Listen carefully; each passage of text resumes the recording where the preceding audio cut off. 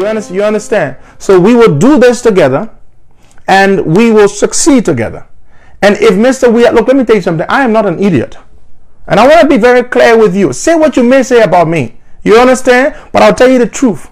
If Mr. WEAH is serious, if Mr. WEAH calls us to the table now and say, let's discuss, let's look at your petition statement, let's look at it, how can we make changes so that we can give this government a new lease, so the government can begin to change things.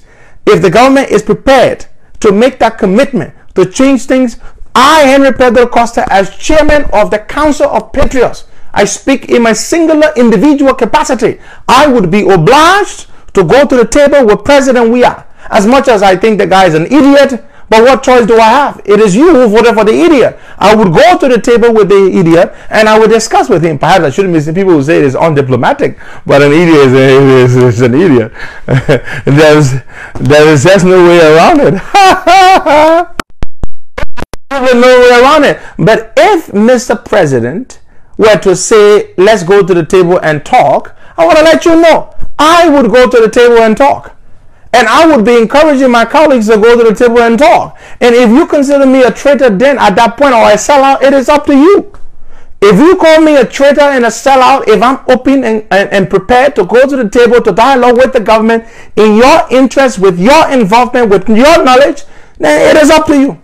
But if George WEAH does not call us to the table, it's okay. But we are going to protest anyhow. But if he's prepared to call us to the table to dialogue, to look at our petition statement as was submitted on June 12, 2019, I would be open to doing that. I just want to be honest with you. So all of you who are quick to throw tantrums and call us names and call us traitors and sellouts, well, I'm putting you on notice right now. If that guy calls me to the table in a transparent fashion where we tell you what's happening, update you, we will be open to doing that. Some of you idiots sit here, and yes, some of you are idiots too. Some of you idiots sit here, you don't support us, you don't believe in what we're doing. You know, some of you, because your political party say they're not supporting the protest, automatically the protest is a bad thing. Some of you don't even think for yourselves. By the time your party say you're not supporting the protest, hey, yeah, the protest are party. You remote control people. Somebody controls your brain. Nobody controls our brains. We are independent thinkers. We built this thing with the Liberian people, and we will go to the protest. And if he calls us, somebody said, when I kill the momentum, how you gonna kill momentum? I'm serious. I'm telling you. All of you, I'm serious. If George WEAH is prepared to make concessions to the people, I will go to the table. What are you talking about? If George WEAH is prepared to go to the table to make concessions to the Liberian people, I, Henry Pedro Costa, the chairman of the Council of Patriots, will encourage my people for us to go to the table. I'm telling you, I'm telling you. So you call me whatever you want to call me. That's what leaders do. Leaders know when to fight. Leaders know when to compromise. Leaders know when to not fight. You understand me? So you can say whatever you want to say. I'm just telling you what's in my heart. If WEAH does not make changes, if WEAH does not do anything that seeks to improve the lot of the Liberian people, if he intends to keep things the way they are, we're going to protest. If he's prepared to make serious critical concessions to you, the Liberian people, then we might be prepared to do that. And you know, I want to say this to you. We are the leaders of this movement. We make the decisions for this movement. We are the ones in charge. It is not you.